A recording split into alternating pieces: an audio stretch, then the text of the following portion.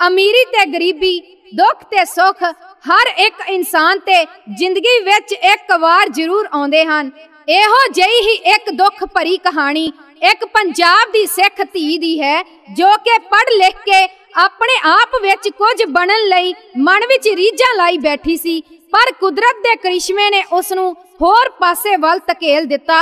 22 साल दी उम्र विच विचारी कर्मा मारी दा विआह परदेसों आए एक ऐसे व्यक्ति नाल कर दिता गया जेड़ा के विआह करवाउण तो कुछ ही दिनां बाद वापस परदेस नूं चला गया।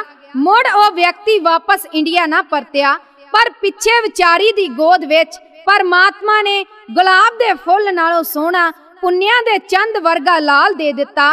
उस लाल नूं देखण लई गवांढणा इकट्ठियां हो के आउंदियां ने। कोई कहंदी है कि ए अपनी मां ते गया है ते कोई कहंदी है कि ए तां अपने प्यो वांग गोरियां वर्गा है। ए सुन के सिख मां दे दिल नूं बहुत ठेस लगदी है। उसका ध्यान अपने पति वल चला जाता है कि किस तरह ओ उसनूं धोखा दे के वापस परदेस चला गया। गोदी विच लैके अपने पुत्तर नूं सोचां दे समुंदर विच डुब्बी होई ओ सिख मां अपने पुत्तर दा भविख वेख रही है।